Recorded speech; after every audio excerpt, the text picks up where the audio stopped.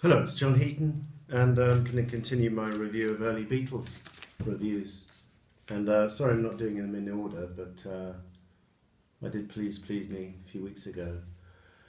I'm now going to tackle their third album, which was A Hard Day's Night, which came out on the 10th of July 1964 in the UK. And what is noticeable about this album is it's the first album to be exclusively Lennon-McCartney compositions. Unlike the first two albums, Please Please Me and With the Beatles, which had several cover versions on each. And cover versions would also appear on Beatles for Sale and a couple of cover versions on Help.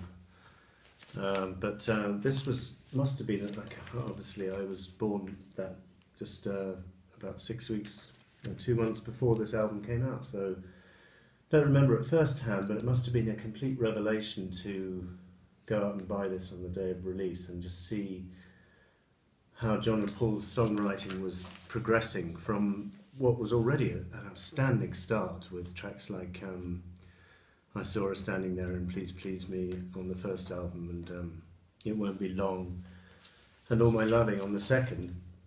And this one I think takes it to the next level, and we'll go through the tracks. This is the new 180 gram vinyl, which my son bought the other day, which is not opened. This is not open yet. Sleeve notes from Tony Barrow, as usual, with nice shots of the band there. Got the sticker covering it. Take that off to see Ringo.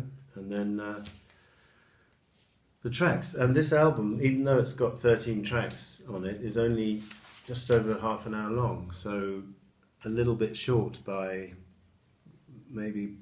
usual standards. I think 35 minutes was the norm, so 30 is a little, I don't know how long the first two albums were actually. I didn't but 13 instead of 14, so maybe it is that little bit shorter. I hadn't realised that until I looked it up just now. Starts off with the title track from John, and apparently, I mean, it was a Ringoism. He said that straight-faced, how's your day been? It's been a hard day's night.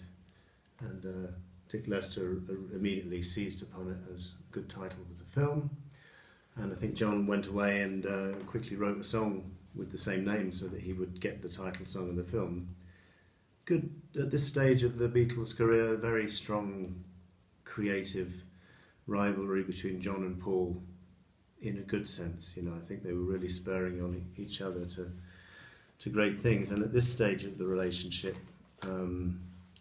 it has to be said that Lennon was coming up with more material, and it wasn't really until I think Revolver was the first album where Paul was becoming John's complete and utter equal. Although, as we'll come to, when Paul does sing on this album, the results are pretty amazing. So it starts off with the title track, Hard Day's Night, which John sings, but he gives Paul the middle eight, When I'm Home, because that was too high for him to reach. So stunning single, stunning guitar from Harrison, guitar solo in his simple style, simple yet effective. And then talk about simplicity. I should have known better.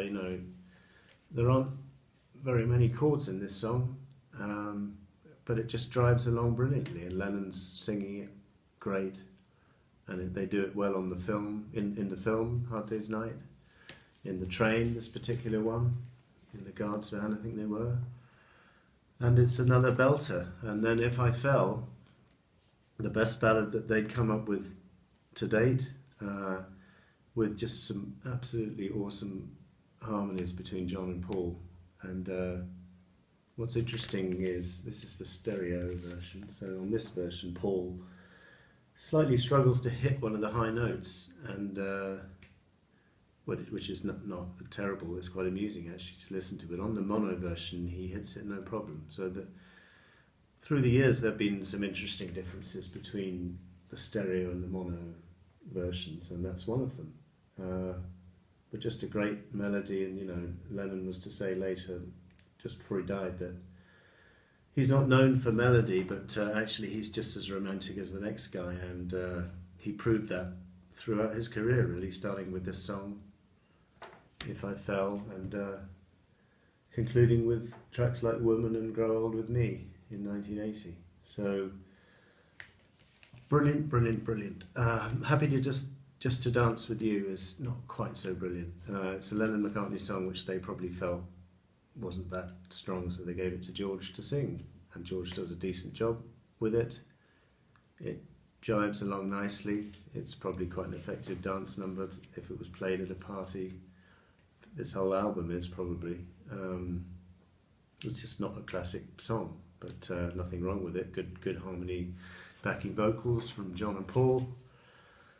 And which brings us to the next chestnut on this album, which is And I Love Her, which is Paul just creating he was to do many classic ballads in his career, and this is the best, and the first and one of the best of them. It's a sublime melody. It's well sung by Paul, double-tracked mainly. And George Harrison, as Paul acknowledged in the Living in the Material World recent film, he came up with that acoustic line, you know, dun, dun, dun, dun, which kind of pretty much makes the song. So really good contributions from the band, and not just John and Paul here. So, you know, they helped each other on tracks, you know, instrumentation-wise, guitar solo-wise, you know, George contributing, even though he's not featured as a songwriter on this album. There was, on the anthology, there was a reject from him, which was nothing great. Probably right to be rejected. But on the next album, on the next but one album, Help, and then the following one, Rubber Soul, and onwards from there, he would just produce, you know, great material. But on this one, he's taking a back seat in terms of songwriting. And I Love Her, so that just sublime, many words to describe that song. Sublime is about the best, I think. And then Tell Me Why. Another kind of good rollicking Beatles, early Beatles number, but a little bit generic and following a formula, I think. You know, upbeat, trying to be, you know, it won't be long type song, I guess, but just not got the same hook really, and hence doesn't really have longevity in my opinion as a track. It's not offensive and it fits in well here on the album. I don't think they played it live very often, although I've seen it performed live by cover bands. Lennon's singing it well, and it rocks along nicely, there's nothing wrong with it. And then but side one finishes with another classic, so they've already been, you know, 1, 2, 4 classics, and this is the 5th out of 7 songs, which I would regard as all-time Beatles classics.